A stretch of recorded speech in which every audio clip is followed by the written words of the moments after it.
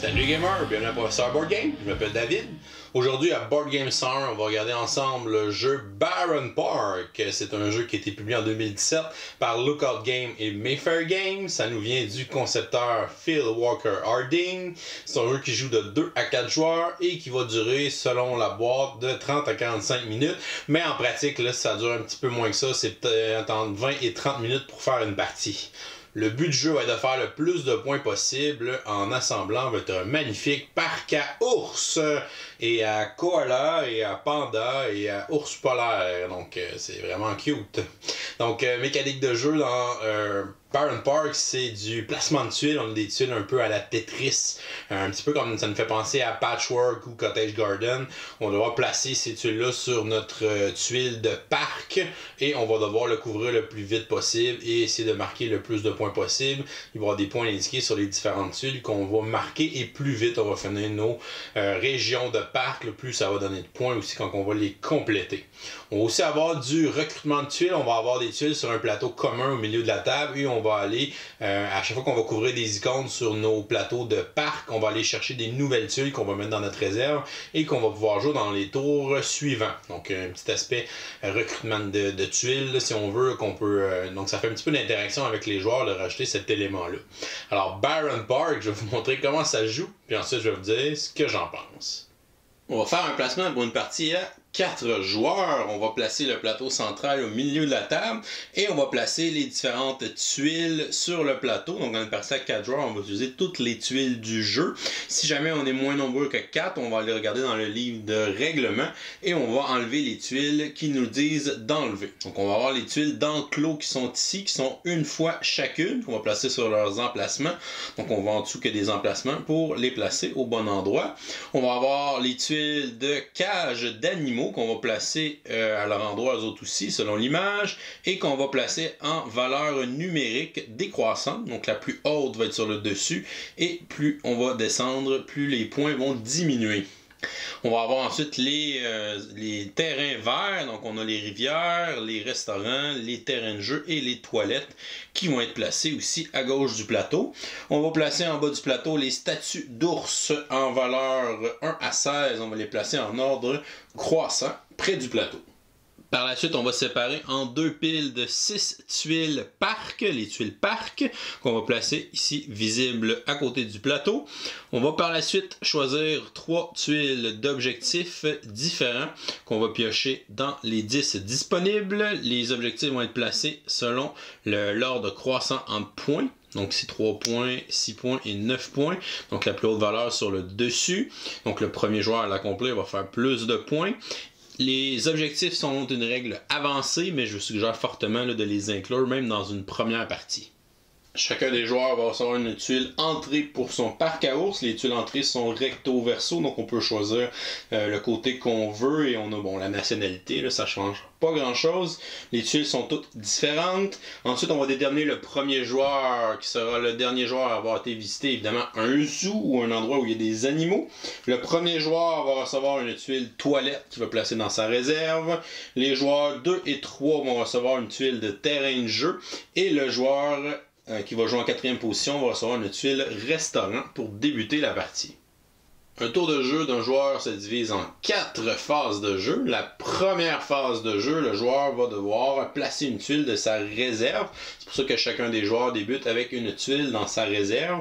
Il va prendre sa tuile et la placer sur son plateau. Donc la première tuile peut être placée n'importe où sur son plateau, sauf dans l'endroit qui est clôturé avec un petit ruban. Ici, on ne peut jamais placer une tuile à cet endroit-là.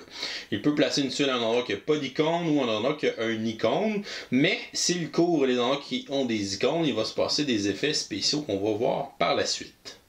Si jamais un joueur, au début de son tour, n'a plus de tuiles dans sa réserve, il va devoir passer son tour à la première étape de son tour de jeu parce qu'il ne peut pas placer de tuiles de sa réserve.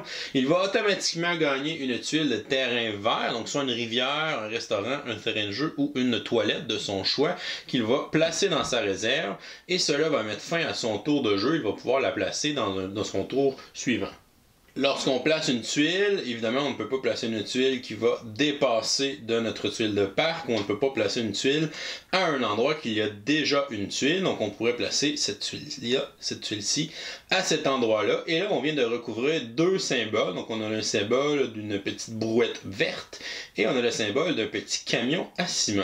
Chacun des symboles se retrouve aussi sur le plateau principal. Donc, les deux symboles qu'on vient de recouvrir. Ça veut dire qu'on va ensuite, dans sa deuxième phase de jeu, activer les symboles qu'on a recouverts avec nos tuiles. On peut les activer dans l'ordre qu'on le souhaite. Donc, la brouette va me donner une tuile de terrain vert de mon choix parmi les 4 qui sont disponibles tant qu'il y en a sur le plateau. Donc, le joueur pourrait choisir une rivière qu'il va mettre dans sa réserve de tuiles. Comme il a couvert aussi un camion à ciment, il peut prendre n'importe quelle tuile dans les cages d'animaux. Donc, il pourrait choisir de prendre la tuile ici des ours polaires. Donc, les cages d'animaux ont des valeurs de points indiquées dans le petit losange. Donc, c'est les points qu'ils vaudront lorsqu'ils seront placés sur notre plateau parc à la fin de la partie. Donc, la première va valoir toujours plus de points. Donc, plus on descend dans la pile de tuiles des cages d'animaux, donc moins elles vont valoir de points. Au tour suivant, le joueur pourrait placer sa tuile des ours polaires ici. Et là, il couvrirait une équipe de construction. Donc, l'équipe de construction va lui permettre, dans sa deuxième phase, lorsqu'il va activer cette icône, d'agrandir son parc en allant chercher une des deux tuiles parc sur le dessus d'une des deux piles qu'on a fait en début de partie. Donc, il pourrait prendre la tuile qui est ici, peut la placer à droite de la tuile existante, à gauche ou au-dessus de la tuile existante. Il ne peut pas la placer en dessous ni en diagonale. Donc, il pourrait la placer ici pour agrandir son parc une première fois. Un parc peut avoir un maximum de 4 tuiles parc au total pour sa grandeur maximum. Lorsqu'on place des tuiles après la première, les tuiles doivent toujours être adjacentes à une tuile déjà existante.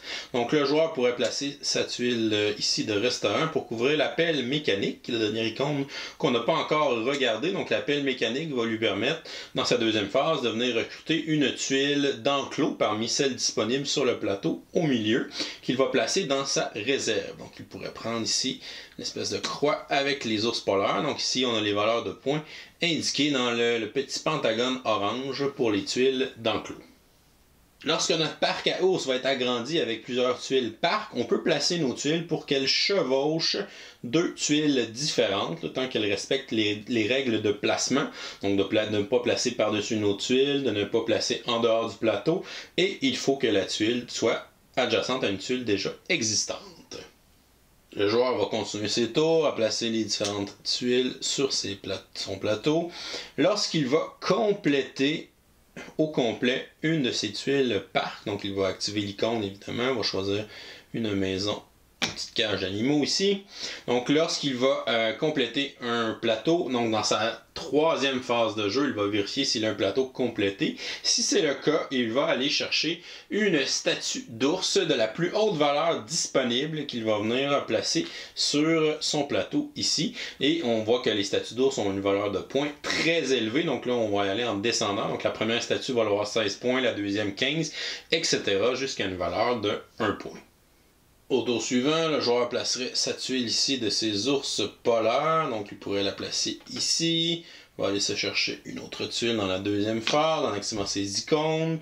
Par la suite, il va regarder s'il a complété une tuile parc. Ce n'est pas le cas dans la troisième phase. Et finalement, à la quatrième phase de jeu, le joueur va regarder s'il a réussi à accomplir un des 4 objectifs qui sont communs à tous les joueurs. Donc ici, pour la partie, on a l'objectif d'avoir 3 tuiles qui sont des ours polaires. Donc c'est le cas de notre joueur ici. Il a 3 tuiles différentes qui ont des ours polaires. Il va donc gagner la première tuile objectif qui vaut 8 points de victoire qu'il va placer dans sa zone de jeu. Donc le deuxième joueur à accomplir l'objectif va marquer seulement 5 points et le troisième joueur à accomplir l'objectif accomplira seulement 2 points. Il est à noter qu'un joueur ne peut pas accomplir 2 objectifs de la même pile d'objectifs. Donc il ne pourrait pas replacer 3 autres tuiles avec des ours polaires et reprendre le même objectif. Ici, il faut avoir 6 tuiles vertes adjacentes, donc il n'a pas encore cet objectif-là. Et ici, c'est d'avoir une de chacune des cages d'animaux de placer sur ces plateaux de parc, ce qui n'est pas le cas non plus. Alors, ça met fin à son tour de jeu. Si le joueur vient placer cette tuile-là pour terminer son parc à ours, il va couvrir 2 icônes, une équipe de construction et une brouette. Comme il est déjà à capacité maximale dans son parc avec 4 tuiles parc différentes, il ne gagnera pas une 5e tuile. Par contre, il va gagner une tuile de terrain vert grâce à la brouette qu'il va mettre dans sa réserve. Comme il vient de compléter un plateau, il va tout simplement gagner une statue ours de la plus haute valeur disponible. Il va regarder s'il a effectué des objectifs, donc en plaçant cette maison d'animaux, il a les 4 maisons d'animaux, donc va donc gagner la tuile objectif de la valeur où c'est rendu, donc ici ça serait 5 points, ce qui est la 2e dans cet objectif-là. Et comme il vient de terminer complètement ces 4 tuiles parc, ça va marquer le dernier tour de jeu, donc chacun des autres joueurs va recevoir un dernier tour de jeu, et par la suite, quand ça va revenir ici à notre joueur qui a terminé en premier, on va passer au décompte final. Pour le décompte final, les joueurs vont additionner tous les points des enclos, donc les petits pentagones orange, donc on devrait en avoir 3 au maximum sur notre plateau. On va additionner ensuite toutes les losanges ici qui sont les cages animaux aussi qui donnent des points. Et on va avoir les statuettes d'ours qu'on va additionner les chiffres sur les différentes statues. On va additionner les chiffres des objectifs qu'on a amassés. Et ça va faire le total de points. Le joueur qui a le plus de points sera le vainqueur. Si jamais on a une égalité, c'est dans les tuiles de notre réserve. On va compter les points des tuiles de notre réserve. Celui qui en a le plus va gagner le bris d'égalité. Et voilà, c'est comme ça qu'on joue au jeu Bärenpark. Je vous reviens avec mon opinion personnelle. Qu'est-ce que je pense du jeu Bärenpark? On va regarder les points positifs. Premièrement, c'est un jeu qui est très simple, donc très facile à apprendre. Ça peut être facilement enseigné à des enfants ou des ados, donc comme un jeu d'introduction. Donc c'est très simple, ça se joue rapidement. Donc sur la boîte, on vous dit 30 à 45 minutes, mais c'est plus 20 à 30 minutes. Là. Bon, sûr qu'à 4 joueurs, peut-être 30-35 minutes, mais ça se rend vraiment à 45 minutes tellement que c'est rapide.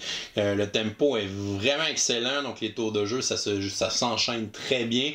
On n'attend pas beaucoup avant que notre tour de jeu arrive. Je pense que c'est un jeu qui s'adapte très bien, que ce soit à 2, à 3, à 4 joueurs, donc à tous les nombres de joueurs que ce jeu-là est jouable.